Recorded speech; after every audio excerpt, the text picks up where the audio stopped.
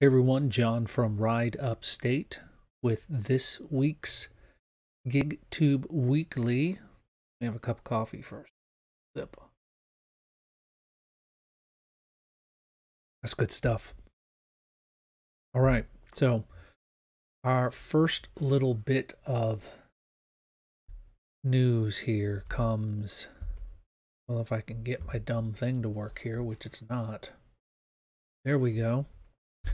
First little bit of news here comes, it's about the strike that Uber and Lyft drivers did earlier this week. It was on Wednesday. It was a 24-hour strike in 11 different cities. They're asking for better pay, the right to unionize, and legislation to protect their classification. You've also probably heard about the DoorDash day of rest that Valdestat's Voice proposed and started. I know there's a lot of mixed feelings about whether or not it will work. I think you all are kind of missing the point when you say, I don't think it will work. The point of the strike is to do this, is to get press coverage about it, is for the people, for news outlets, and for the customers to take notice. Because until you can put pressure on DoorDash through the news and through the customers, nothing's going to change. Right? And many of you have said that there's always drivers out there who will take the cheaper rides. And I think that's true. But this is the point, is to get something like this in the news. This is cbsnews.com, so major national outlet.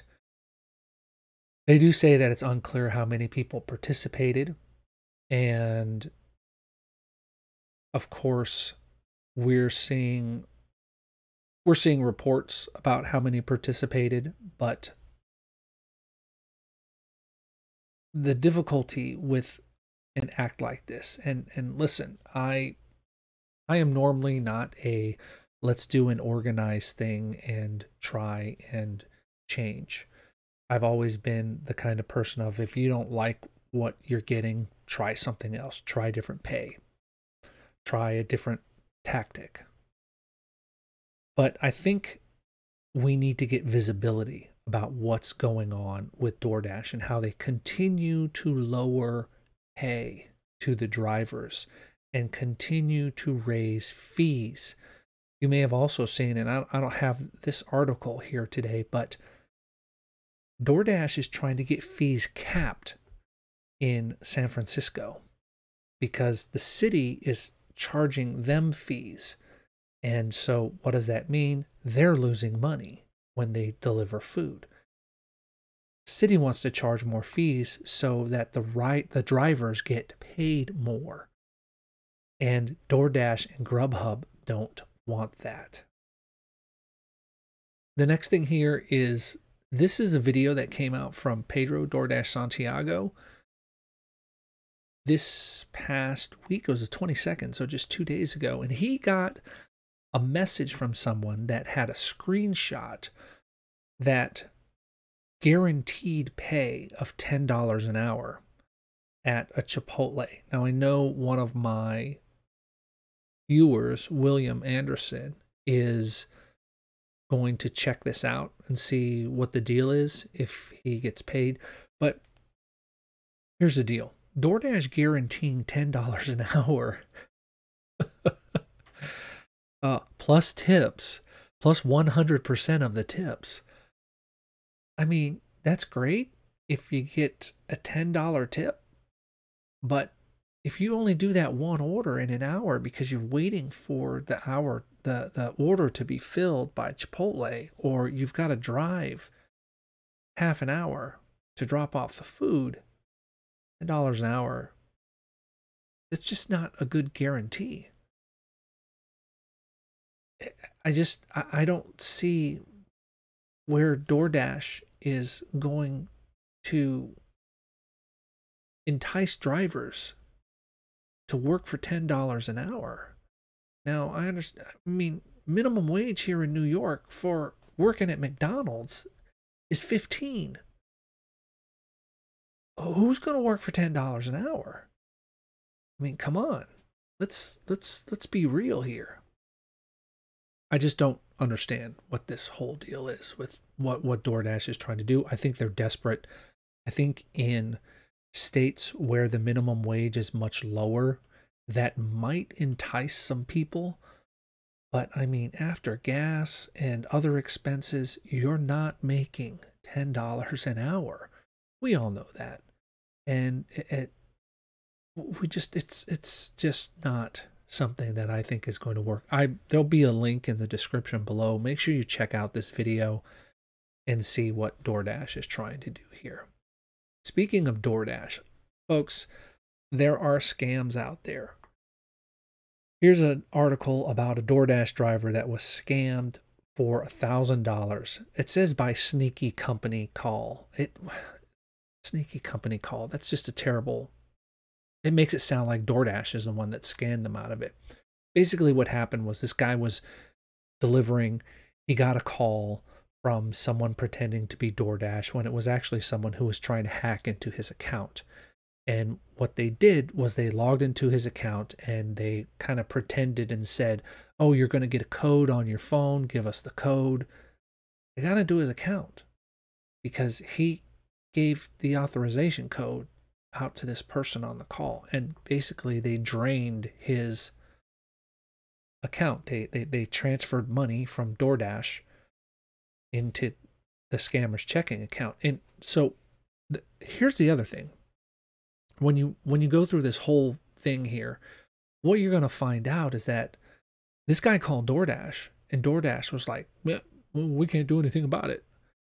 So until this guy got a hold of a news agency, and the news agency called and said, hey, what's going on here? And DoorDash was like, we better help this guy. They were just going to let this dude lose his $1,000 because he was scammed out of it. I mean, nothing was happening until this lady from this news agency called DoorDash. And when you watch the video here of it, you'll see that he says, oh, thanks for calling. I'm glad you guys helped me out with that. Look, not every person out there who's falling and succumbing to this scam is going to have a news agency that will call DoorDash and help them. Listen, people, if someone calls you and says they are from DoorDash support, just hang up the phone. DoorDash support does not call you. DoorDash corporate does not call you. Never, ever do that. And never give out your code to someone over the phone. Someone over the phone asks you for a code that you received on your device. Don't ever give it out. Just be careful, folks. Be careful. All right, so next year, Lyft is going to be offering driverless rides in Austin, Texas. So this is very interesting. Argo AI. I think Argo AI is the company that Uber sold off their self-driving technology to. I'm not 100% sure on that, but maybe. But Lyft is partnering with Ford and Argo AI in order to provide driverless cars. This is the plan, folks. If you're in rideshare, this is the plan. For those short trips around town, like from a hotel to a sports venue, or from the train station to an apartment or downtown or something like that, this is the plan. Those short little 2 and 3 mile rides, they want to be able to automate all of this. They want to be able to have this automated system and have us driving the long mile drives, the long distance drives. So right now it says they're testing fleets in Detroit, Miami, Palo Alto, California, Pittsburgh, and Washington. says this is going to roll out in Miami this year. So that will be interesting to see. And I mean, it looks like it's got this kind of hump on top of it and thing in the back and extra stuff on the front bumper here. I mean, it looks like a nice vehicle, right? It looks like they're using one of these, what is that? I don't know what type of vehicle that is. Can't really tell. But they're using cameras, they're using radar, they're using a lot of different tools to implement this. This is the plan, folks, to replace us. It'll be interesting to see, again, how many people this thing crashes into before they take it off the road, because people are unpredictable. People are unpredictable. So it doesn't say here whether or not there are going to be safety drivers in the vehicles. I don't think so. That would kind of make it non-autonomous. Pretty interesting, I think, but it's not going to be long before people end up getting hit. You know, bicycle pulls out in front of them, kid walks into the street. Downtown Austin is a dangerous place, so I mean, maybe it's not going to be downtown. Uber will now show California drivers full fares, including fees. So you may recall hearing last week that there was this big dust up about the fact that Uber was not showing every fee that they were charging customers. Right? There's this mandatory fee that they have to apply because in order to make that hourly rate for Prop 22. So, and of course, you know, Uber, we're constantly seeking feedback from drivers and riders. As a result, we have changed our policy, and drivers will now see the driver benefits and marketplace fees, which were previously only shown to riders. Uber said the changes were in the works before the report. So this only applies to California. We still don't see full fees here in New York. I know that for a fact. Yeah, we don't see, and here Washington Post is reporting that we're not seeing the benefits of price increases. You can go online right now and find a social media post where someone says, hey, look, this is how much my rider was charged, and this is how much I'm going to get paid for this, and there's no surge, and there's no, it's just, listen, and this is just a fact. In order for us to get paid more, the customer has to be charged more. There's just no way. Neighbor's dog out there is making a ton of noise. There's just no way for Uber and Lyft to keep their rates where they are and pay us more. They're losing money. Lyft is losing money. All these companies are losing money. The problem is that they kind of built their model off of providing super inexpensive transportation. A lot of people don't think of it this way, but having a personal driver is a luxury. People who used to take the bus to work take Uber to work now, and they pay way more because it compresses the amount of time that it takes. Instead of an hour bus ride, they might have a 20-minute ride in a car.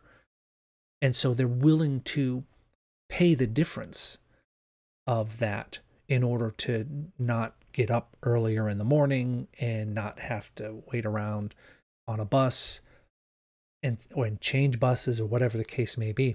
This is a luxury. And Uber and Lyft, instead of charging luxury prices, want to charge the lowest. They want as many customers as possible. And so they've artificially kept rates down for riders, where I think if they had not suppressed costs so much, and if you take Uber regularly, you're probably watching this and you're saying, what are you talking about? It's expensive. It's supposed to be, right? You're asking for someone to come and pick you up and take you somewhere instead of sharing the cost with 50 other people on a bus for that bus to go 10 miles down the road. You're asking an individual, so you're paying the cost of an individual private ride somewhere instead of a public transportation type situation. The only way we get paid more is if the customer pays more. Now, what I don't like is how much the rates have gone up for customers, and we're not seeing any of that. Our mileage pay is not going up, even though gas prices are going. This is just ridiculous. And I saw something from Harry, the rideshare guy, on Twitter the other day about him saying that Uber made a statement that, oh, it's like difficult to do, it's programming. And I said, just apply a dollar surge across the whole country. Just apply a dollar surge. That's all you need to do. And if gas prices have gone up $1 or whatever, just make it a nationwide surge. That's all you got to do. It can't be that difficult programmatically to do that. All right, final news item here is from Grubhub. Grubhub is advertising with the 2021 CONCACAF Gold Cup. Now, why are you talking about where Grubhub is advertising? Be prepared if you're on Grubhub. I know that a lot of you talk about how payouts are really good on Grubhub. Those payouts are going to start dropping, because they're going to get more and more customers on the platform, and they are going to realize we got to bring in more drivers. That costs them money to bring in more drivers, and therefore the payouts are going to drop. So watch in 3 to 6 months, watch the payouts start dropping on Grubhub. Especially with this, they're going to be spotlighting their Grubhub guarantee, right? Where if they don't have the lowest price, right? If they don't have the remember I talked about this low price. They want to get people in at a low price. If they don't have the lowest price and it's not on time, they're going to start giving the customers perks, which basically means they're losing money, and they're losing more money, I should say. And they're going to drive the prices down. And when they drive the prices down, you get paid less. So be aware of this. Keep an eye out on that. And that is going to do it for this week. Again, no rideshare driver of the week, no gig worker of the week. I want to have another one. When I did William, it was kind of like an experiment. So I think I'm just going to drop that portion since I'm not getting any responses. I probably don't have a big enough audience in order to get people to respond. There aren't enough people watching this video for me to have a gig worker of the week. Maybe on down the road, I will do that later. But what are your thoughts on all of these articles? What are your thoughts on Grubhub doing all this advertising, trying to get more customers in, guaranteeing the lowest price? Your payouts are going to drop. I've seen some videos of people who are on Grubhub. I can't get on Grubhub, and they're making, $11 to drive 3 or 4 miles. They're making $20 to drive 5 miles. Those are good payouts, but those are going to go away, I think, in my opinion. What are your thoughts on seeing all the fees that Uber charges a customer? Is that information that we should know as an independent contractor? What fees are being charged to the customer? What portion of the take am I getting? Now, Uber defines the take differently than we define it, right? The driver defines the take as the total amount that the rider pays. Uber doesn't think of it that way. Uber thinks of the take as what they're actually charging the rider for mileage and time. That's the portion. When they say the driver is getting a certain percentage of the take, that's what they're talking about. They're not talking about all the fees that are added onto it. They're talking about the actual mileage and time that they charge the customer. That's the part of the take that they're talking about. Do you think we should get more of those fees, a portion of those fees? Do you think we should get the full amount that they charge the customer for mileage in minutes, and then Uber can just do whatever fees. Look, if I got paid $1 a mile and say 25 cents a minute for every ride that I did, I don't care what fees Uber charges, right? Because I'm on the highway, I'm making $1.25 a mile at 60 miles per hour. I mean, that's not the greatest, but it's better than 67 cents a mile and whatever it is, like 18 cents a minute. So just some thoughts for you. My name is John from Ride Upstate. This has been GigTube Weekly. I'll talk to you next time. Bye.